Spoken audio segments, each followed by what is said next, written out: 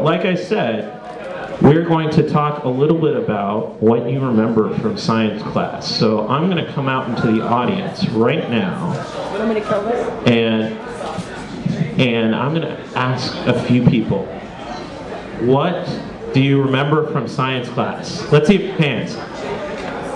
Oh, excellent. Bye. What do you remember from your science class? Pulleys. What did you do with pulleys? We just took different sides, showed how science teachers work, effectively used pulleys. It was fascinating. Ninth grade. It was in heaven. It was great. What else do you remember? I'm coming over to you. Observation of angular momentum. The physics teacher tonight loves that. You take a bicycle wheel and you reverse it, and then your chair spins. It's kind of cool while you're holding it. In our class, just crazy physics masters. We were wired up to 132,000.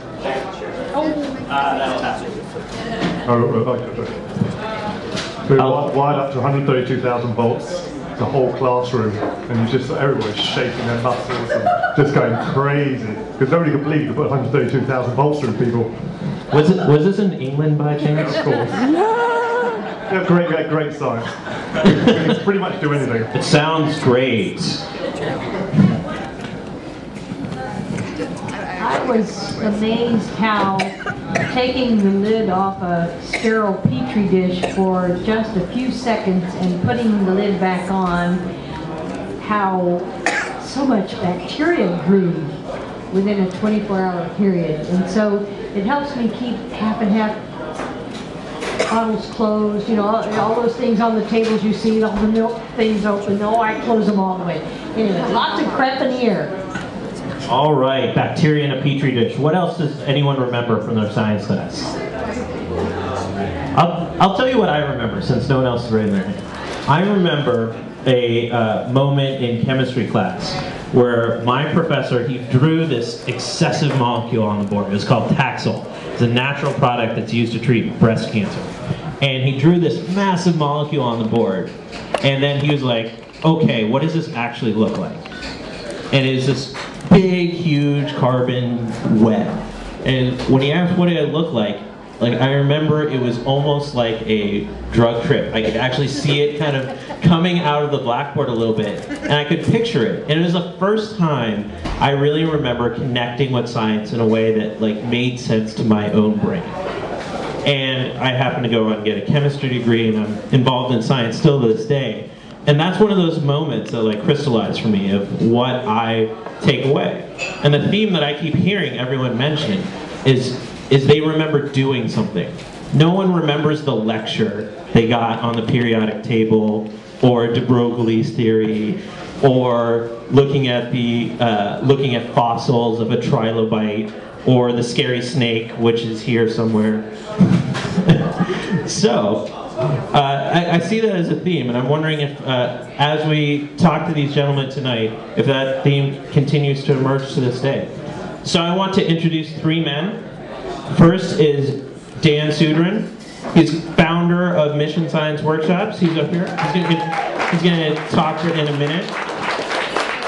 This is Zeke Kossover. Sans beard, if you've ever seen him before at a science cafe.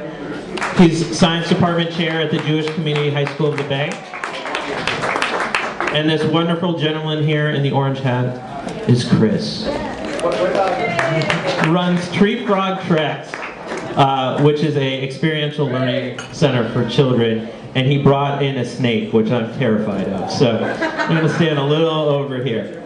So I'm going to start with Rachel's going to introduce herself in a few minutes. I won't forget Rachel. So we're going to start off with Dan. Dan's going to tell you a little bit about himself, and then we're going to go down the line, and we're going to go to science class in a few minutes. So, gentlemen. Hello? Oh, is that me? So, my name is Dan Sudran, and you all have a handout. We were fortunate enough to get an article in the Chronicle about what we do at Mission Science Workshop, and I also added to it a little map so y'all can come in to the workshop because I think if you're here, you'd probably really be interested. It's just down the street. We're in the northwest corner of Mission High School, in the old auto shop, which we've converted into a sort of a neighborhood exploratorium / workshop laboratory place to explore and discover. But anyway, guess what? I'm kind of challenged here to figure out how I can share in this kind of a physical setup. I'm used to long tables and a lot of kids. We mostly do K through 10, so this is I'm like a fish out of water here, but I'm trying to swim, see how well I can swim here. Anyway, I actually I've lived for 23 years near the corner of 21st and Florida, and that's where I started the workshop in my garage. And I actually had very negative experiences with science all the way through. And I was a good student, but basically science, I figured I'm just not smart enough or I just don't get it. So I was oriented toward social science, humanities, went to University of Chicago, got my degree, went to law school. Ended up becoming an organizer with Cesar Chavez in the 70s. I'm bilingual, so I did a lot of organizing. And then I kind of burned out on that and became an electronics technician at City College. And that was kind of like my epiphany, or whatever you call it, that I got fascinated by how things work. I mean, I had a BA and a law degree, but I went back to City College to get an AA in electronics because I'd always envied kids who had parents who could change the oil in their car, which my father never could. Not to mention just anybody who knew how to fix anything, even the hinges on a door in your bathroom. I don't know what, but anyway, so my dream came true after all this education, and I was fixing oscilloscopes and meters, and it was kind of a trip for me because I began to wonder about how everything works, and then so I started working in my garage. Spent some time at the Exploratorium and just fooling around, and then the kids on my block started coming in and wondering what I was up to because I leave my garage door open, and ended up the big thing that I discovered was how interested they were in science and doing the same stuff that I was doing, and by that time I was getting pretty bored with my job, having fixed the same brand oscilloscope for about the 50th time. Kind of all the fun goes out of it after a while, no matter how interesting the instrument is or the physics of the instrument. So then I thought, well, gee, the most interesting thing is about how you learn. Actually, more interesting than science itself is how you learn science and kind of what it means to you as a human being in terms of the whole way that it can affect you when you think that you're starting to understand how something works.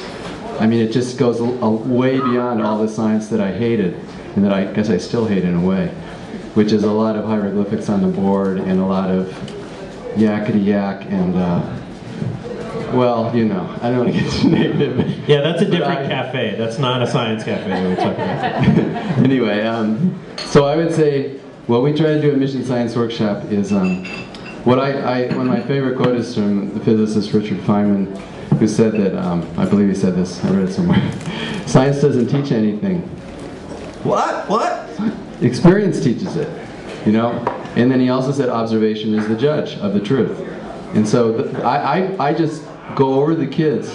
Well, I think I don't do that quite with kindergartners, but I would say as young as 2nd grade, all the way to 10th grade, as I repeat that mantra. And they get it. It's amazing how they really get it. And they're really excited about, yeah, you don't have to be a genius. You have to, observation is an art, and that's what the beauty of it all is about, not about all of this, cramming knowledge into your head. And me as a teacher, I don't like cram knowledge into other people's heads, just as I didn't like it crammed into my head. So the whole thing is that we try to create experiences that are strong and and they're spiritual. As you all know who are into science, I think that it's a strong humanizing experience when you get it the way it ought to be, I think. And the other thing I tell them is, my other favorite is that there's only one person in the world that I'm actually a science teacher for, who happens to be a person who actually works near Giorni in the Visadero. I see him about once a week, and not once a week, not yet, that's coming. Once a year in his office, and he checks me out, checks my blood pressure, checks my heartbeat. I'm one of a number of his science teachers. I say he is the only person to whom I'm actually a science teacher. Because these kids are sitting in Mission Science Workshop with the dolphin and all the stuff hanging from the ceilings. They say, these are all your teachers. That's why I've assembled all this stuff, because these are your teachers. I introduce you to your teachers. You know, I can help you explore your teachers, but these are, and I hold up this mole. Which I didn't bring the mole because I thought you all might be offended by a dead mole in a cafe. Maybe you're eating pizza, I don't know what. It's kind of...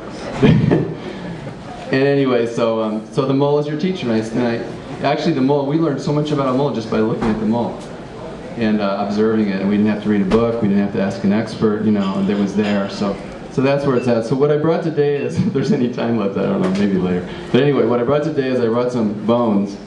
I don't know how we're going to deal with these bones. I basically bought 4 spines because I wanted to show you how the lower spine of a cow is. You know, I actually think the museums have it all wrong. They should forget about the dinosaurs and just focus on moles, cows, and possums. I think those skeletons are much more interesting and educational for people living in San Francisco than dinosaurs, because there's nowhere in the world you can find any living dinosaurs. You know, as you know, you'd have to go back at least 60 million years to find me. But anyway, I have these. So actually, how about we do this? How about we have a volunteer who's not afraid of a cow spine? I promise, it's dead. It's long dead. We have a volunteer. You want to meet Dan up here in the corner, and you're going to start the demonstration. In the meantime, we'll have the other speakers introduce themselves, and we'll come back to how your spine is doing.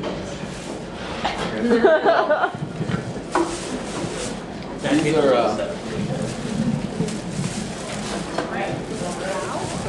well, actually, the thing about the lower spine of a cow is that there's an absolutely beautiful fit between the 6 vertebrae and each vertebra and the next vertebra has a tongue and groove fit, which is just like it locks in, which helps you understand how a cow moves when it's running. You know, it's like this. It's not like a cat which bounds and bends its spine. And so you understand how it moves, you understand how it lives, how it eats, as opposed to a cat, let's say, at the other extreme. And by just putting that, she's starting to assemble it, I guess.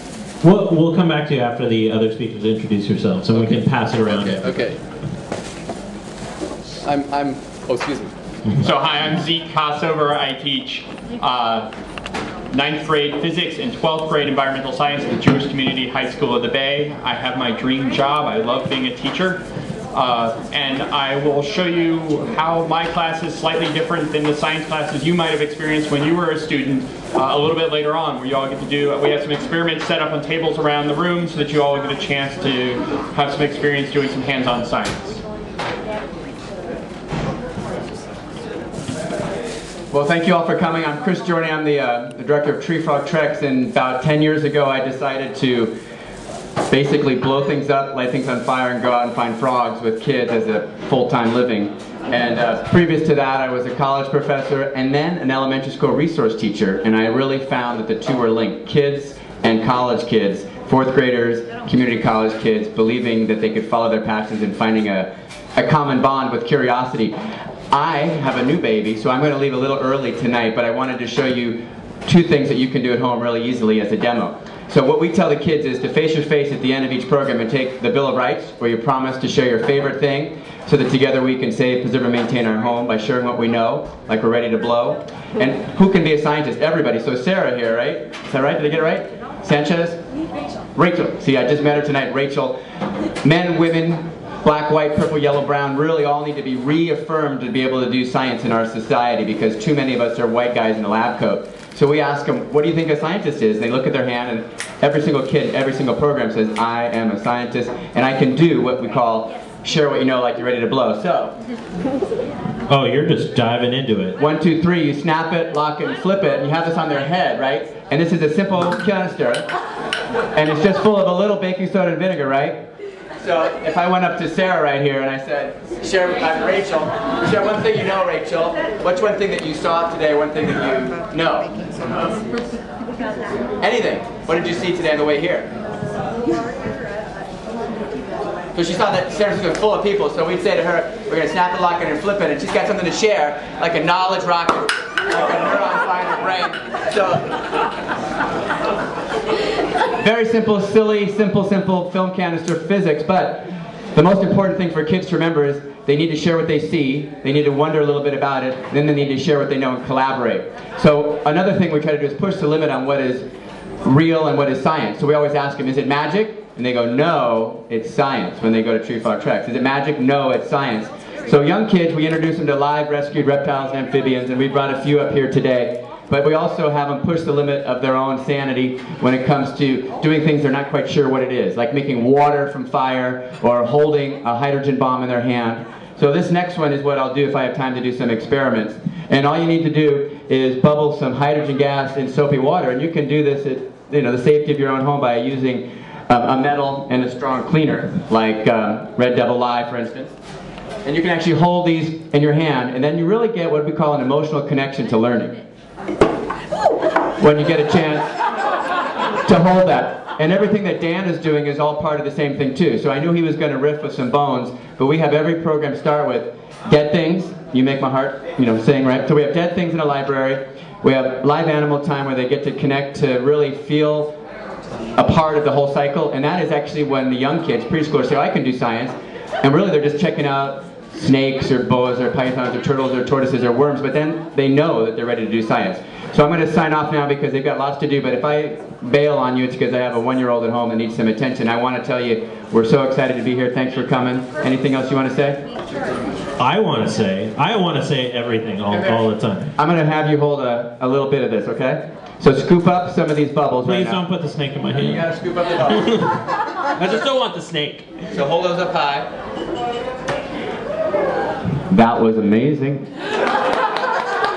Is it magic? No.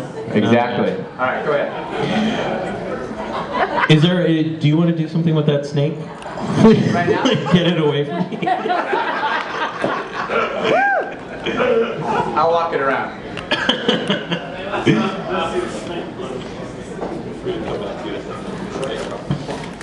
So, can I pass around some skulls?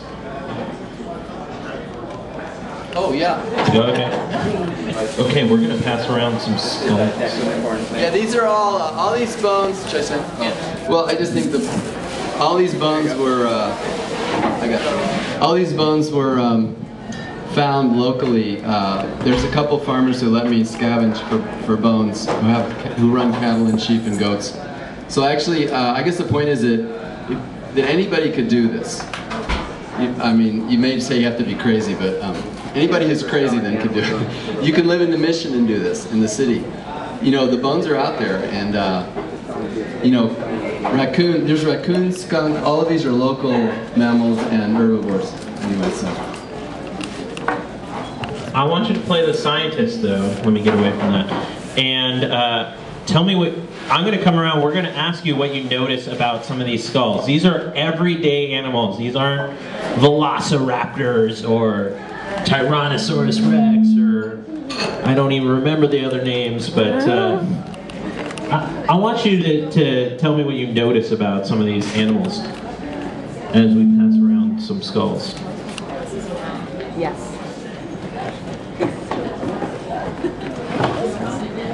And you're welcome to say it. Okay, well,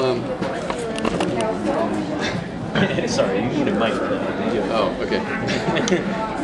Well, something else we've tried to do, once you start collecting all these bones and you're scavenging the farms and you're scavenging wherever, you're getting permits in the parks or whatever you have to do to get bones, and you start assembling them, you start noticing, similarities. For example, we have a whole collection of femurs, which is your thigh bone. And if you notice, this is this is a human femur. And I didn't get that from a farm or a park. This is from Mission High School. And this is from a bobcat. But really, they're almost indistinguishable except for the size. They both have a protruding ball that goes in a pelvic socket, and they're just. And we have all the way from ostriches to mice to even armadillo and a turtle. I mean, it's the same basic design, and that's true. We have scapulae, pelvises, and all these across a whole bunch of. So once you have your collection, then the fun starts. Which is kind of, the same kind of fun that Darwin had and all kinds of naturalists have had. that you can have too. You just need to, you know, go out and find those bones, and I can show you how to clean them right here in the mission without spooking your neighbors. It takes a little. You have to be in good terms with your neighbors, but you can work it out where you actually have your own. You can clean them all in your backyard. You don't have to have Academy of Sciences clean. All right, we're gonna find out live feed what you notice about that skull. Besides not wanting to touch it when you're eating your food. This is a bird spine. A long nose. You just find it. But you know what's cool about those is that their spine is Small brain. What do you notice about the teeth? Even teeth. You notice how birds like to hop? No, can't. What is it then? Why do you think it's an herbivore? And also, it's Because it has flat teeth. for flying. It really helps them. Let's hold it up and find out. So, hold up that skull high in the air. Dan, Yes. what kind of skull is that? Well, here are the notifications they gave. So you notice Flat teeth. Lack of canines.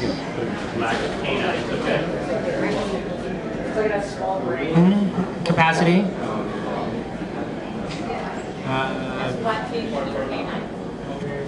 bifocal. Is that what you just said? So what kind of animal do you think it is? Sheep. Some herbivore is what they said. So what would you say to a child holding this skull? What would you have them notice? Just what he was noticing, the teeth and the well, yeah, where the eyes are, the teeth and where the eyes are. Those are all great. I mean, I would notice also similarities. The fact that it has an opening for the spine, for the spinal cord to come out. I guess we do a lot with the similarities. Also, that first vertebra, the atlas vertebra, which cradles the skull, is very similar to even the sea lion or whatever. This is similar to a sea lion, is what you're saying? The atlas vertebra is remarkably similar, whether it's an herbivore or a carnivore, because it's sort of not a specialized bone, because what's specialized more for carnivory or herbivory or omnivory are the teeth and the eyes in terms of predator-prey, whether they're in front or on the side, and some of those things. Okay, so we're taking a poll. Not the expert at this. In 1 second. Yeah, just go ahead. What's your preferred way to protect these bones that you find? Pardon me? What's your preferred way to prepare these bones that you find? Oh. Boil and bleach them? Well, let's see. What do I say? Sun, water, and bugs. But I prepare them organically, since I don't like to use chemicals. So it's sun, water, soaking in sun, and then the bugs, when they're in the sun, the bugs are doing the work when they're in the sun, and they're back into the soak, and that just goes on. Because we have a cow, and I actually let the cow sit on this ranch in Salinas Valley for over a year, and that's exactly what nature did, and it produced this very almost perfect skeleton. And I observed that it was just a combination of the rains and the hot sun. So I use an UV light sometimes in a box, which really heats up the bones, and it also purifies them. There aren't many bacteria that are going to stand, dried out in intense UV light. So let's get some guesses. There's that big skull that just went. It's right here. What do we think this is? Cow. Cow. Sheep. Goat. Sheep. Where's? It's a horse. It's a horse. Why is it a horse? You're very dead, like, it's a horse.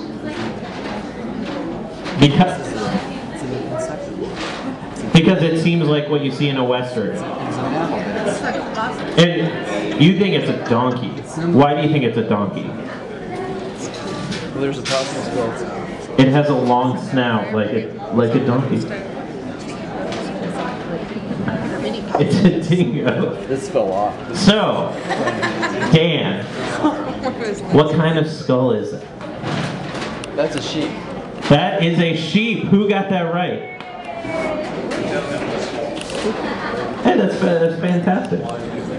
And But what I think is important to highlight is, for as much as we guessed across the spectrum, only a couple people actually got it right, and no one definitively knew. But it's important to make the observations. Like somebody said, it was an herbivore for sure. That sounds like a sheep to me. Noticing how there was no carnivorous teeth or canine teeth. What else would you say people would notice about that sheep skull? Well, one thing I noticed, it's interesting that you don't, has anybody ever gone to a sheep ranch and you know how cuddly the sheep are, and then you might think when you put your hand out, well, you might think they would bite you, but actually, I think this is true of sheep, they actually can't bite you. Well, they have lower teeth, but they don't have upper, incisors, and so they really don't have any way to clamp down. It's just like they can kind of gum you from the top, and they can, they have teeth in the bottom, and I think goats are the same. So that's really interesting to me, because I never realized that until I started this collecting. That's great.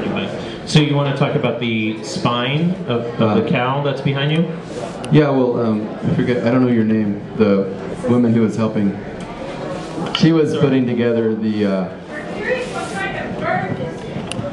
that's, well, first of all, what do you notice about the bird? Well, it's large, very large. What other features do you notice about it? Click it off. What I see, at least, is that the spine here seems stiff, except at the head, where it seems to bend. Not be indicative of a larger bird, where the larger birds don't bend. I don't know. Why would they have a stiff back? What would that give them?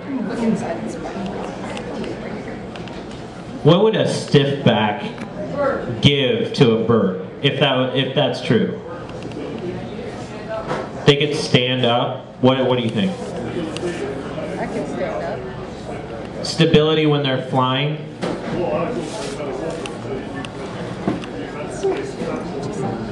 Well, first of all, does that jive with what people notice about the... keep walking away from all live animals. Does that jive with what people notice about birds? When you think of a pigeon, what do you notice about their spine? I know everyone sees a pigeon, because I see a pigeon every day. What do you notice about the spine of the pigeon? Curves where? On top of the neck and then out. It curves at the neck and then out. Mm-hmm. What do you notice when they move? What do you see?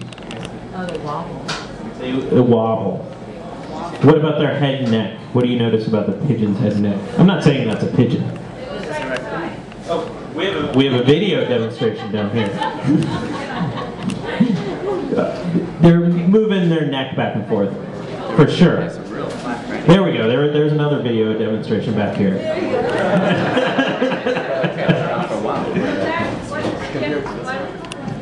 Well, let's find out. Let's find out from the teacher. So you heard a number of comments about the bird skeleton, about why they think it's stiff. Do you have a mic somewhere? It's on the table. You can't necessarily tell that it's stiff. Well, I just picked this stuff. I think I want to make sure you know. I just pick this stuff up as I go. I mean, I don't have no science degrees, and I mean, my mode of learning is just like, well, talking to people like you, and then reading. Well, and just this 2 weeks ago, I was reading this article about birds, and the reason I brought that is I hadn't actually looked at that bird spine. I collected, I don't know how many years ago. I didn't even label it, which I usually do.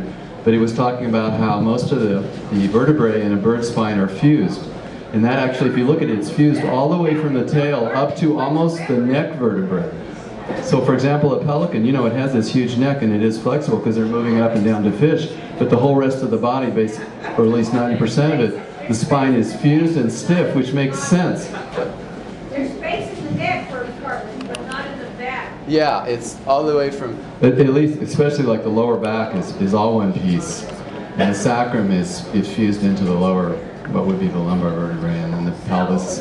So it's very, you know, It works, So what it kind works for flying. What kind of bird is that?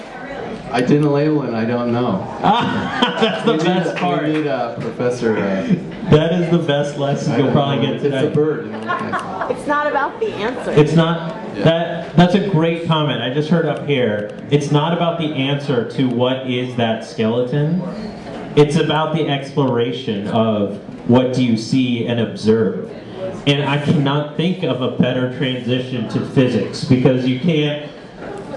There are no answers in physics. As my high school, my college roommate, who is now a postdoc in physics, tells me, there will never be any answers in physics, only more questions.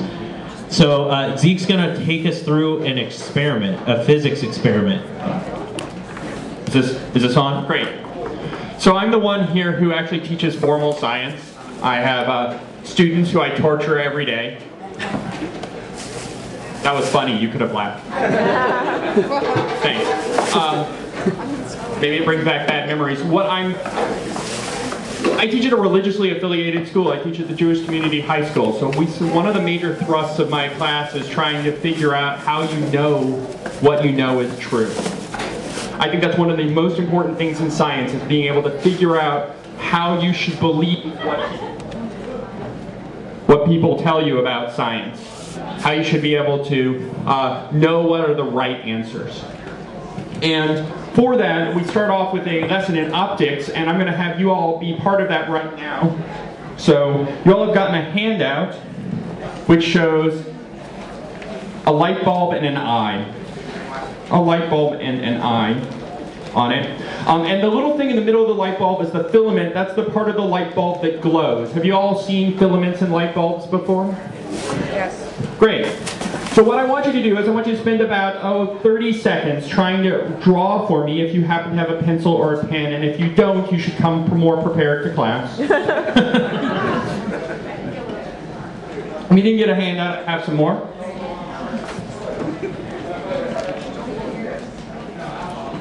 So there are more if you need them. So what I want you to do is to draw on it how you think light gets from the light bulb to the eye. Just to simply put down how you think it happens. You don't necessarily have the right answer. Some of you might, some of you might not. I just want you to put down how you think it happens. I'm spying them. I'm spying on them. Not many people are doing their homework. I saw a group back there passing a note. If you were in my class and you didn't do this, I'd have to slap you around.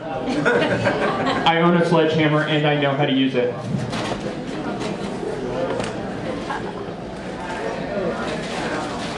People don't want to write after class. Well, I think it brings up an interesting thing, which is the fear of being wrong. Oh yeah, a lot of people are concerned about being wrong about this. Don't worry, you probably are. It's okay, you haven't had me as a physics teacher yet. Actually, the worst part is the first time I did this was with a bunch of optics master's students, and more than half of them had the wrong answer to this question, so you really should feel okay about it. All right, so you've drawn what your idea is. I'm not going to tell you if you're right or not. We're going to figure that out in a few minutes. So if you'll turn the page to the first activity. I know it's in very small type. I also teach environmental science, so I felt like I couldn't waste the paper on you guys. It's not that you're not important to me, but I was afraid you wouldn't come. So the first activity says, you can see around the room there are light bulbs, lenses, they're just basic everyday.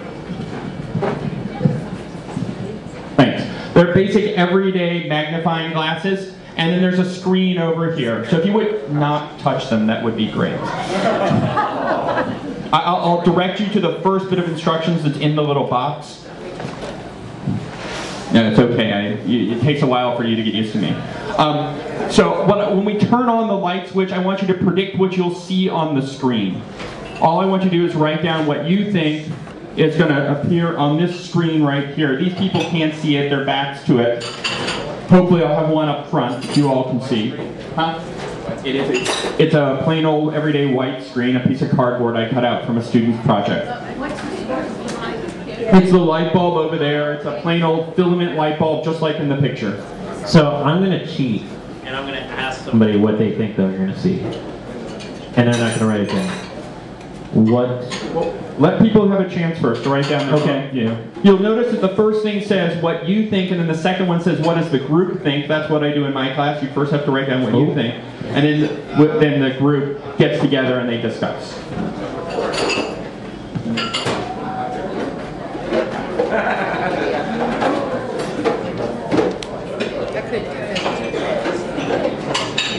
This will be dull on YouTube, so.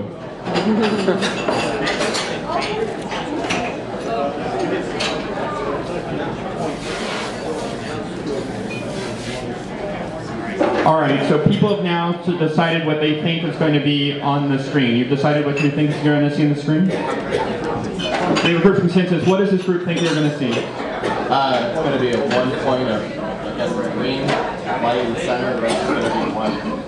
So we have one person who thinks there's going to be a very bright dot in the center. Not necessarily bright, there'll be but a single sort of, it'll be green because that's a green light bulb over there, and it'll be a small dot. Do we have other opinions on this subject? So a person says it depends on how it was set up. I, of course, very carefully set it up, more or less. So you don't know for sure what it's going to be. But I set it up in an interesting way, so if you already know what that might be. Any other ideas? Kishore, will you help me out? Okay. Do you have an idea of what you'll see? That it's going to light the whole screen up. Light the whole screen up. Any other ideas? Dan, what do you think up front? What do you think you're going to see? I can't. Dan, it's okay to be wrong. My mind is a million miles. Oh, me, Dan? Dan, what do you think you're going to see on the screen? Sorry, my mind is elsewhere. Oh, okay. All right, so at this point, people have made their predictions, and so the time is to find out if you're right. So we're going to turn on the light, and so you're now entitled to turn on the light and see what you see on the screen.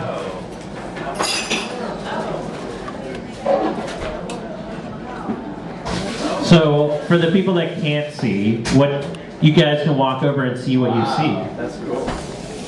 What? Let's do a play-by-play. What are you seeing? Oh, oops, sorry. Okay, here we go. What do you see? Just the building. Just the building. What? Kind of like upside down you, like a house.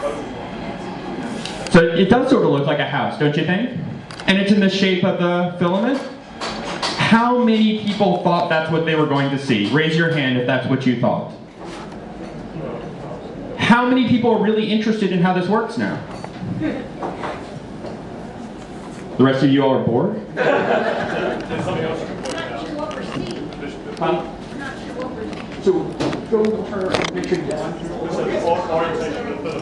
So you would see, so in this activity, it asks you to make a prediction and then you write things down, and then we would go on to and then at the end of the activity it asks you how you think this works. And if you were my students, I would sit you down and make you spend 10 minutes trying to figure out how you think this works.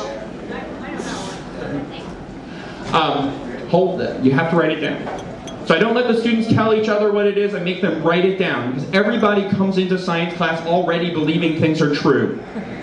You can't dissuade people from what they believe is true by telling them that they're wrong. They can only change it by having experience. They have to experience being wrong, and then they're ready to change the way they see how the world works. See, people are already doing experiments, they can't help it. If you grab them with something that's very eye-catching, then they will spend their time doing experiments even when you don't tell them to, especially students.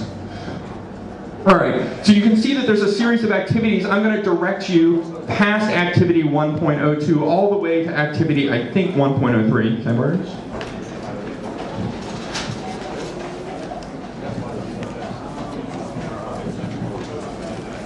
And activity 1.03 asks you if the image is upside down or backwards. I would normally make my students turn off the lights again and then ask them to make a prediction of what it's going to be. It's amazing that they've just spent 15 minutes looking at this image and yet they cannot remember.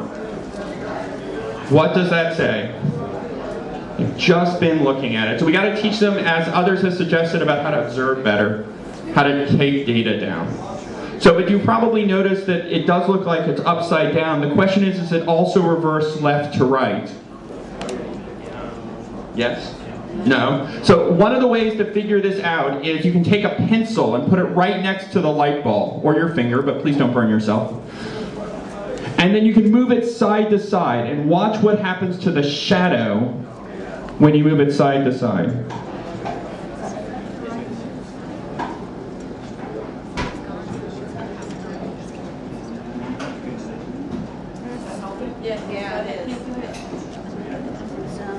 So hopefully some people can notice or see it up here.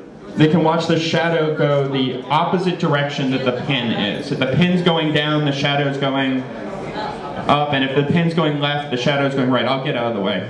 I encourage everyone, if you can't see, just join in on a table that has the experiment on it.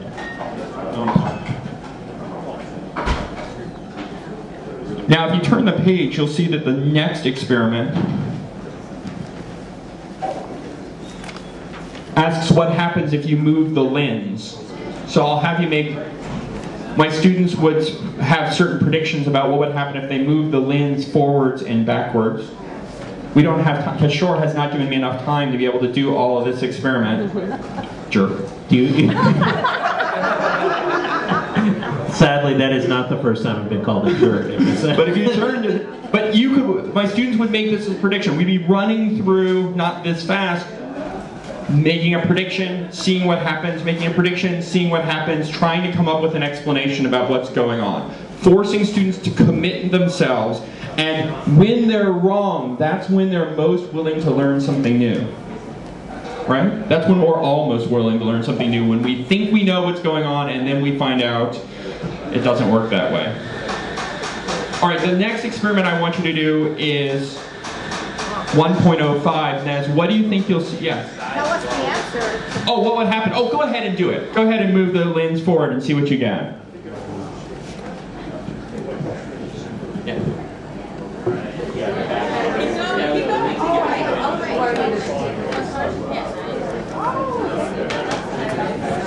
Let's get a play-by-play. What do you think you'll see? What do you think will happen when they move the lens? Do you think this would be different if the light wasn't colored?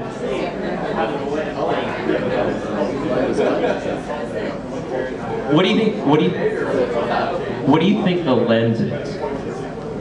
Is it just a magnifying lens? Is there anything special about it? It's magnifying the writing.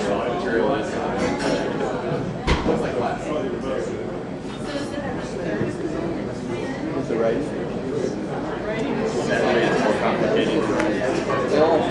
What do you, when you see this happening, what does this remind you of in real life? Reminds me of high school physics.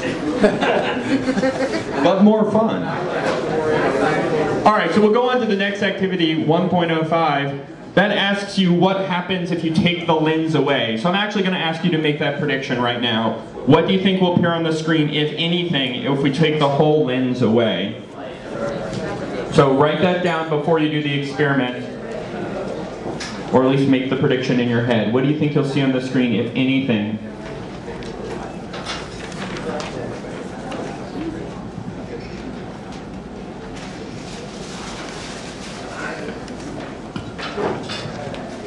So what, do we have some people who have volunteers who want to tell me what they think that they're going to see on the screen if we take the lens away? Yeah. So we have one vote for just light. Do we have any other votes, any other ideas of what you'll see on the screen? What do you think you'll see on the screen if we take the lens away? Behind you. Just a really faint green. Just a faint green? Possibly red, up with a different light color. Anyone else up front that's had a chance to see it? What do you think you'll see?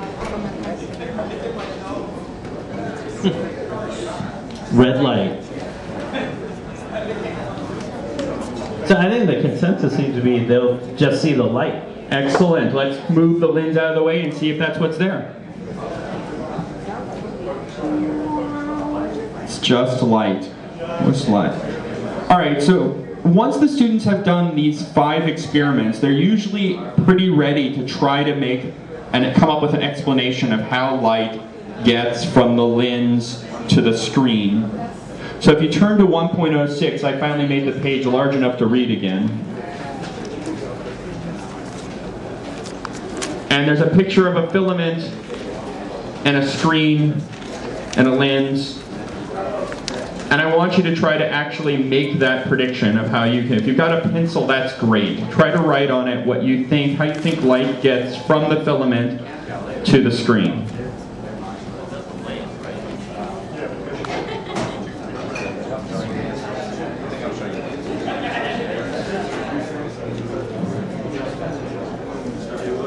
This is your experiment.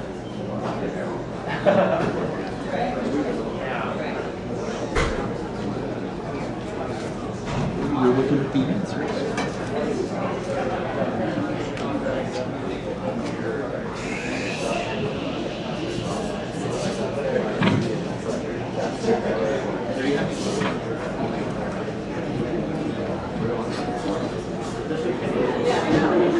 Very good.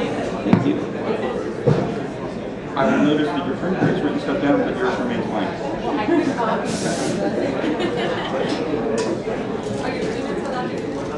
Actually, they are allowed to discuss this in a group and decide to say, we'll go with someone else.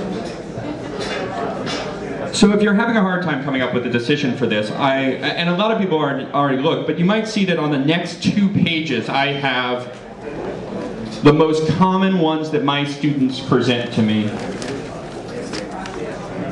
The first one is the one that's found in a great many middle school science textbooks. This one that says Model A. That's in a lot of middle school science textbooks. Model B is the one that I actually saw most commonly drawn in the classroom. This is the one that the Chronicle uses every time it tries to explain how an eye works. This is the one they have every time. And it actually shows up in a bunch of photography textbooks too about how lenses work. C is the one that it looks like happens if you ever look at a projector in a movie theater. So a lot of students are fond of that because that's what it looks like happens when they go to the movies. And then D is the one that's in my high school science textbook. Okay? So if you haven't already selected one, you can just circle one of these. But if you think it's one different than those, then you can draw it in E at the bottom. That's what I would encourage my students to do.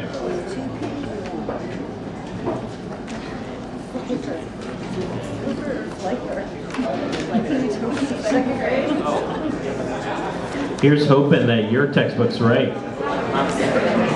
Yeah. That's gonna put you right. I got one.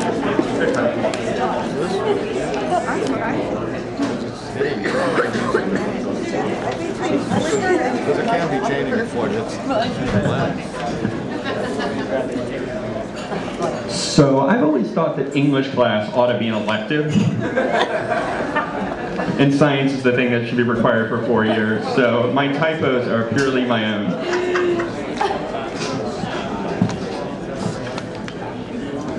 Now, here comes the hard part. Here's the whole build-up is just for this. Are all these models the same model about how light works? Are they all the same? The answer is no. No, they're not, right? They're different from each other. How do we figure out which one of these models is a good model, maybe even the right model?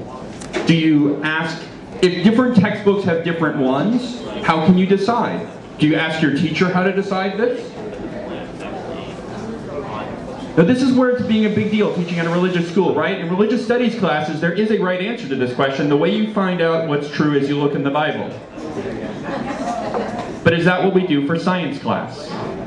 How do you figure out what's right in science class? You do an experiment. Okay, I'm going too slowly for people here. You do an experiment. So here's the experiment we're going to do.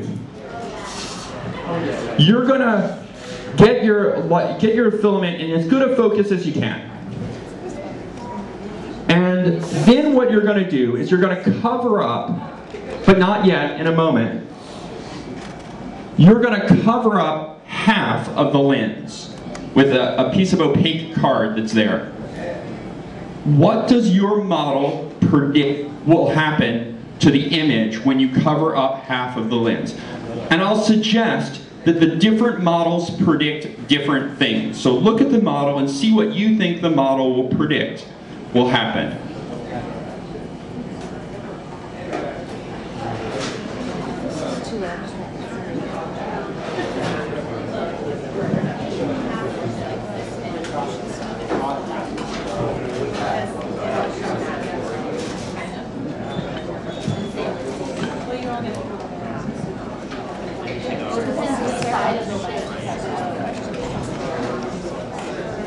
So let's say it's the top half. A lot of people I hear mumbling, remember which side. So it's right, we'll do the side closest to the light bulb and the top half.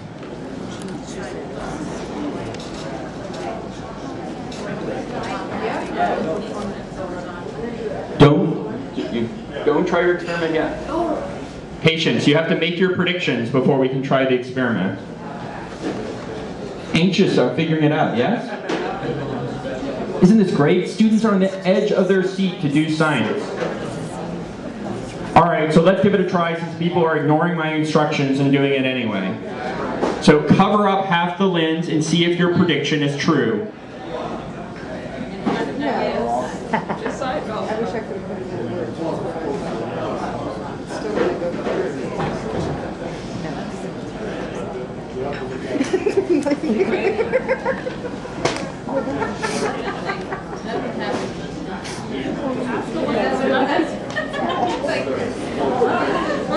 It's like the magic bullet. What did you just say up here? You wanted it to blow up, but what did you see happen? Nothing happened. Nothing? Not even the brightness on the screen? Yeah, it got dimmer. So the intensity went down?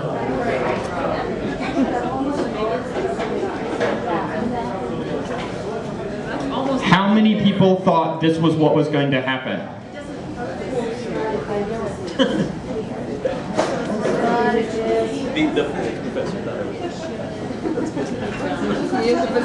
So indeed, it is surprising that you only get, if any part of the lens is exposed, you get the full image. Kind of amazing. Okay. So which one of these models predicted that? None of these models predict that. It bothers me every time I pick up the Chronicle and it has that picture of how the eye works, and that model doesn't correctly predict how the eye works. I don't know if that bothers you. It bothers me. It bothers me that the photography textbook is wrong. It bothers me that my high school textbook is wrong. It's really cool, though, that I can do an experiment in front of you all to show that those models are at least inadequate, if not, in fact, wrong. And this is what my students get the chance to do, to construct their own knowledge, to build their understanding of the universe through experiments. They write these down. They don't look up the rule out of the textbook. They experience doing these lab activities. And I think that this is the right way to teach science. And I think that for many of you all, you came to a science cafe, you want to do science, but I think many of you all found yourself stimulated enough to do experiments. You couldn't even wait to be told it was okay to do the experiment. And imagine you are still a curious high school student. This is, I think, the thing that can make students really interested in science and really learn it. Because these are the sorts of experiences that if I came up to you a month later, you'd still remember having done this. So this is something that you'll remember, not just today and tomorrow, not just for the test, but with any luck for the rest of your life. So I hope you're enjoying this. Well, you should spend some more time trying to figure out what the right model is. I'll tell you later if you want, but give you some time to work on it while other people are talking.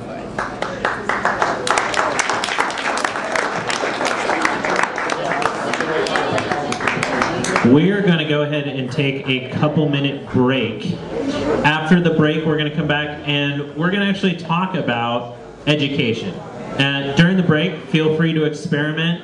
The one thing that I ask is you take your food and empty glasses back to the front here, near where I am, and put them in the bin, so to help the staff at the Atlas Cafe order more food and drink. We'll be back in about 5 minutes. Okay, one quick thing. Yeah, during the break, if you want to light your hands on fire, come on up here.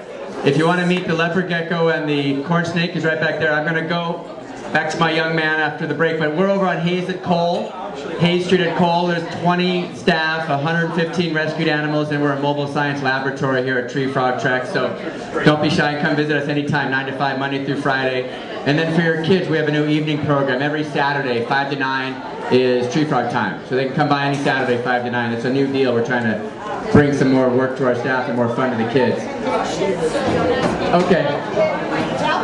Well, this is one of our moms. Our kids in high school now. So we started 10 years ago. So some of our kids are now college, high school, and yeah, he's working with Zeke. So thanks for coming. Right here is the king, Declan the corn snake. Be a stick or a stone, let the animals roam, and have fun tonight.